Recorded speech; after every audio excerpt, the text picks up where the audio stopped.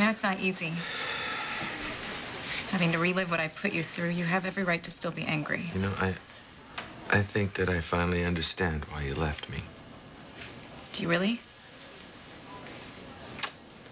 Now you're marrying my brother. What? You shouldn't have to go through this. He shouldn't have to go. This is just it's too much. So. It's keeping you safe. Hey, I've been looking for you. Oh, I gotta check on that patient. Paging Dr. Battaglia, call extension 198. Dr. Battaglia, extension 198. Did I interrupt something? No, babe. No, we just had to get rid of that Agent Obnoxious, the immigration officer. I'm sorry. It's all right. We all have to stick to the same story. Carol will be safe, and we'll all get through this, and we will. Get our life back. Promise.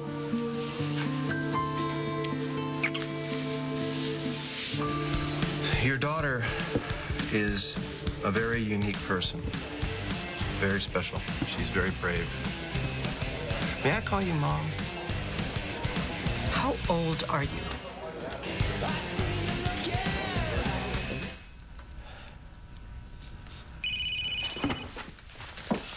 Hello? Yes, this is he. Okay, thanks. Thanks very much. FBI trace on Madison's phone came back the same as all the other ones, and he called from a disposable cell phone I can't trace. She'll call again. She'll call someone. You know what? I gotta go see Madison. You need to stay healthy. I made you a promise I've never made to anybody. But you're making it more and more difficult to keep it. This is all about you, isn't it? Gotta make sure your track record stays clean. Can't afford to lose a patient once you put your neck on the line. This isn't about me. No, so you go overboard to make sure I don't screw things up for you and then ruin your perfect little reputation. This isn't about me, damn it. I don't want you to die. Excuse me. Hi. I was just wondering if I could talk to my brother for a second. He's all yours. So apparently I just, yeah. Forget it. Okay. Forget it. What's up? Agent Trumbull. That's what's up. What now? Well, he's just trying to dissect my relationship with Jake. He's trying to prove that my marriage to Tad is just to keep me in the country. Your engagement to Tad is a lie?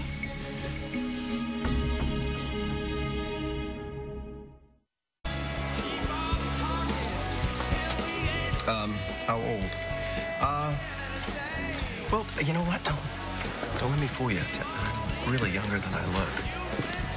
I'll tell you a secret, I actually paid and put the gray in. It makes me look a little more distinguished, you know? Experienced, mature, ripe. I mean, come on, just because there's a little snow on the roof.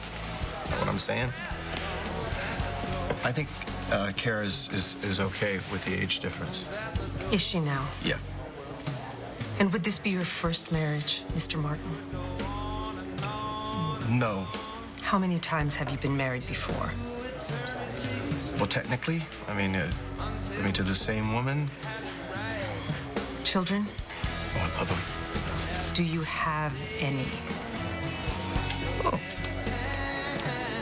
4. And how does their mother feel about this marriage? That's kind of a trick question, see, because none of them actually have the same mother. But they're great kids. I'm really proud of them. One of them is a doctor, working overseas, just like Kara did. Like your brother did?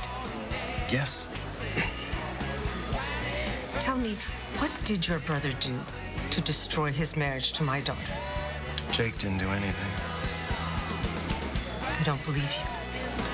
Any man would be blessed to have my daughter's heart. Your brother did something to crush it. I think what happened was mutual. In any case, it doesn't matter because Jake is a part of Kara's past. I'm her future. Yo soy el hombre del futuro que Kara ama. Look, we have to make sure no one finds out about this. If the authorities were to find out that Kara's getting married just to keep her here. Listen, don't worry. I will keep your secret. I promise you. Oh, God. Don't worry. And I will do anything I can to help, anything at all. I can help you. I mean, listen, I can help you with the wedding, with the authorities, whatever you need. I appreciate it, really. Thank you. You have no idea how much this means to me. Of course. I'm gonna miss having you around the house, though. Oh, no, we aren't gonna, you know. No, you need to live with Tad. We all know that. I kind of liked having you around. I liked it, too. Well, look, I mean, you've come a long way, you know. Well, I'm not so sure about that. I'm gonna go to the house, and I will see you there, and then we're gonna airport it, yeah? Yeah. Again, amazing. Thank you. Of course, of course. All right. You're sweet. Guys.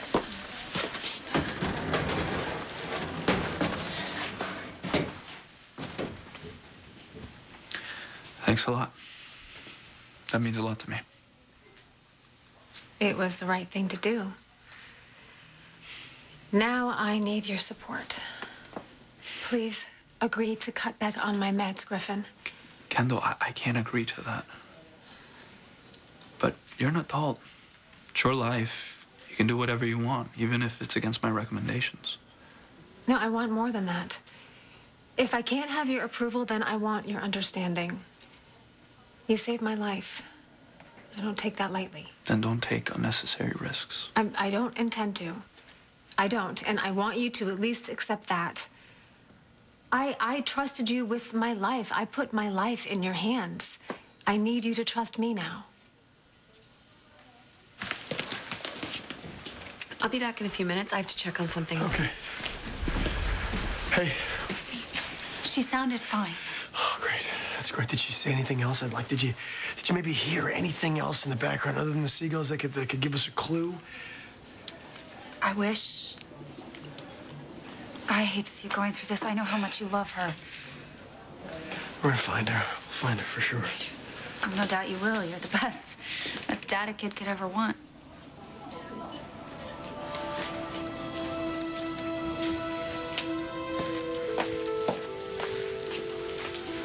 Okay, so why the urgent text to come meet you? I don't trust you any more than Ryan does. And I know you don't do anything unless there's something in it for you. So why are you so helpful when it comes to finding Emma? I'm in desperate need of an image overhaul. So you can be a doctor again. You want your medical license back. You got it. Maybe you and I can make a deal.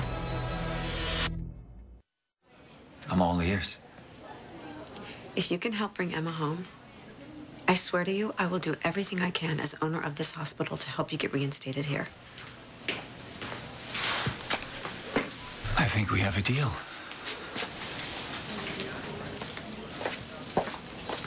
Everyone is working and praying to bring Emma home.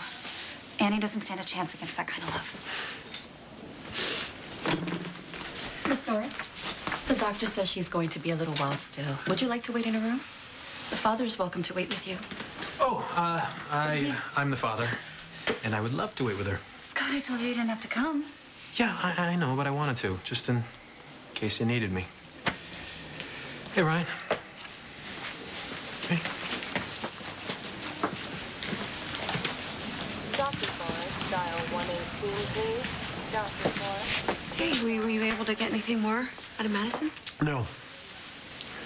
Well, is she okay? Why is she here anyway? She's getting a sonogram. She wants to see her kid. I'd give anything in the world right now to see mine. Hello? Tad?